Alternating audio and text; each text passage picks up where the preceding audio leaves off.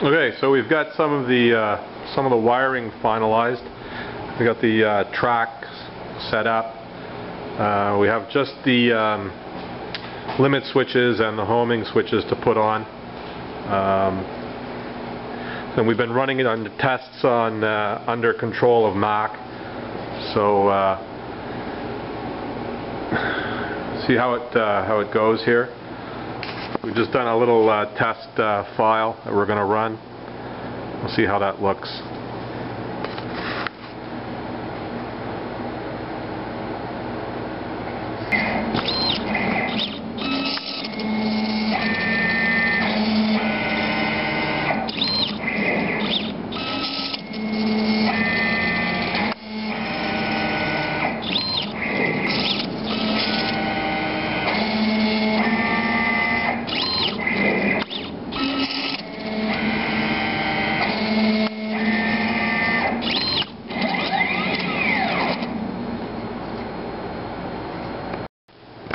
Here's a second test.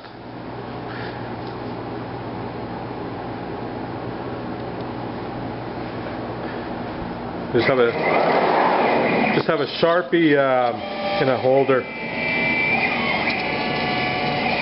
running 300 inches a minute.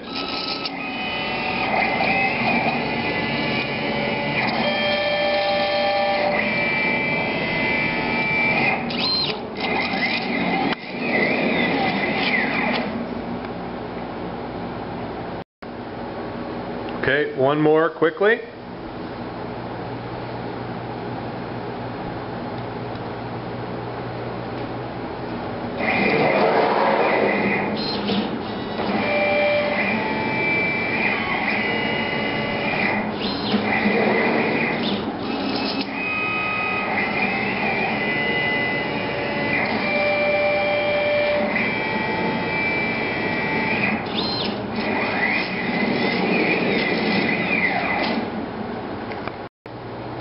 Okay, one last test. Of course, we're not too concerned with stroke width and dimensions.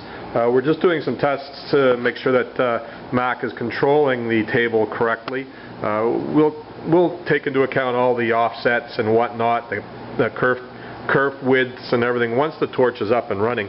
One last test.